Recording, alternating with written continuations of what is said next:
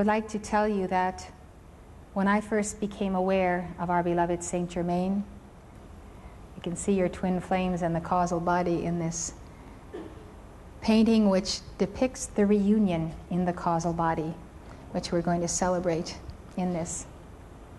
Anyway, at the age of 18, I was going off to college, leaving my home in New Jersey. And I prayed a prayer to God and said, if there's anything you've placed in my home of which I've not availed myself, please tell me. I'm leaving now. I'm expressing my gratitude for my parents and everything that has been done for me, but I won't be coming back. I wanted to be sure that I definitely had not missed anything, any clues to my divine plan that I had to know about.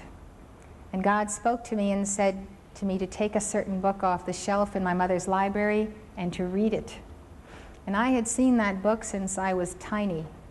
And the book always had a presence and an aura that frightened me. It seemed that it was so intense that I was afraid to take it off the shelf. And I would walk around it and look at it and then tiptoe away. So this day, I had to be obedient to that because I had made the prayer and God had answered. So I could do nothing else but take the book off the shelf, open it up, and I saw the face of Saint Germain. And that face became alive and quickened by his presence. The spark went through my being. I leapt. I couldn't believe that I had found this master whom I recognized instantly. And I ran to show the picture to my mother, and I said, here is Saint Germain. I know him. I've got to find him. I know I have a mission that has to do with him. So she said she knew him, but she didn't tell me about him before because I should find him for myself. Well, I set out to find Saint Germain for myself, and it took me 5 years to find him, even though I would walk and talk with him and Jesus every day. And I thought to myself, there must be really something wrong with you that you are not finding this master. Because I knew when the pupil is ready, the teacher appears. So what could I do to get ready? I would pray. I would do everything I knew how to do. And I realized that the key to meeting the master had to be obedience. So I decided to listen to the voice of God within with all my heart and to respond to that voice and to obey immediately. And I thought as one thing would lead to another, if I would always obey the voice of God, I would get nearer to him and to the master. At this point, I wasn't even aware that there was such a thing as a twin flame. And I had a one-pointed goal in mind, and that was to find the teacher who would give to me what I could not receive directly from the octaves of light. I received a lot from Jesus and Saint Germain, but there were things I had to be taught. And our karma gives us a certain spiritual blindness, so we do not see in ourselves what the teacher points out to us needs correcting.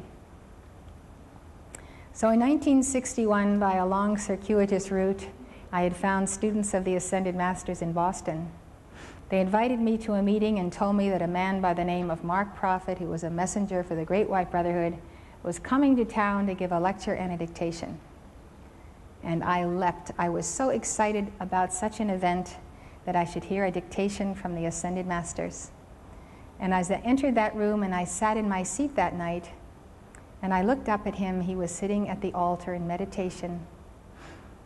And he opened his eyes and looked at me, and I looked into those eyes, and I found the pair of eyes that I had been seeking my entire life.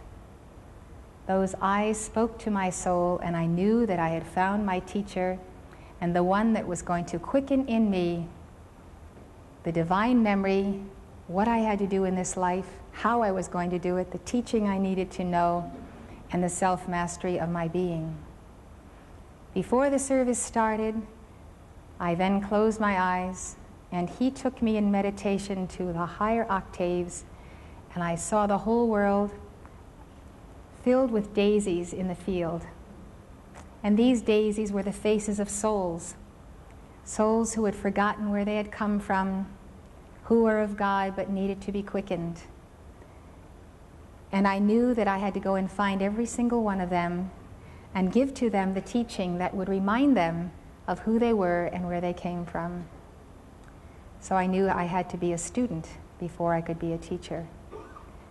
And so, not long after that, El Morya appeared to me in a park in Boston, stood before me in his intense reality of the sternness and fiery presence of the Ascended Master, and he simply looked at me and said, "I have need of a feminine messenger.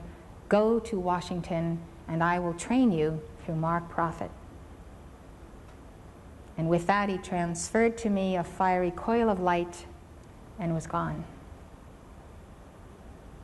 So my path and course were set. But that night that I met Mark Prophet, he delivered a dictation from Archangel Michael, which liberated me and cut me free. I knew to fulfill my divine plan, and I felt the light and the empowerment of it.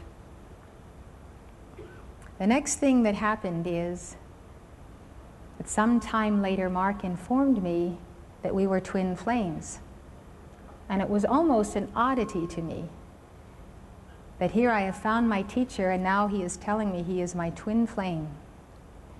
And so I thought, the cosmos is going to have to give me truth, the proof of this information. So I called to El Morya, and I said, I would like to have proof and evidence of this which I am being told. And so I made that call and I went about my business. And by, one day, I looked into the mirror as I was getting ready to go to school. And into that mirror, I saw the face not of myself, but of the Holy Christ self of Mark Prophet, himself in that exalted image. And it was such a shocking experience because I saw my own inner Christ self, and I saw that he was the mirror image of it. And this affected me profoundly to the core of my being.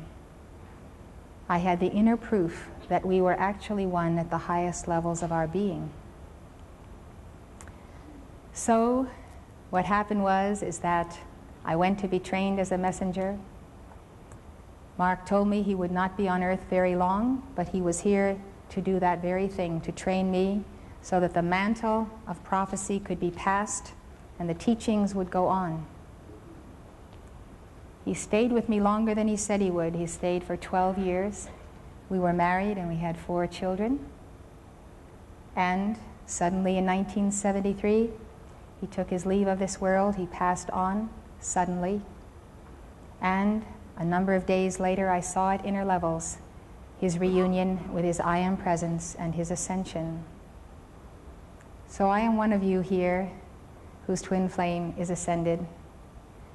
And I can tell you that the most influential person in many lifetimes, probably since I knew Jesus Christ, was Mark Prophet. He was the most spiritual man I have ever known in this life.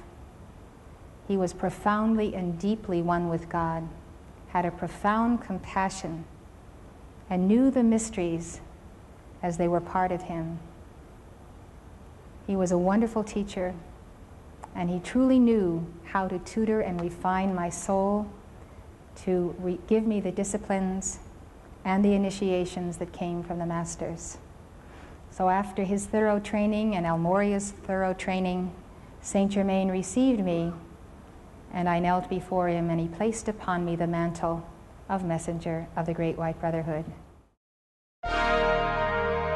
The preceding lecture was given by Elizabeth Clare Prophet, world-renowned author and spiritual teacher.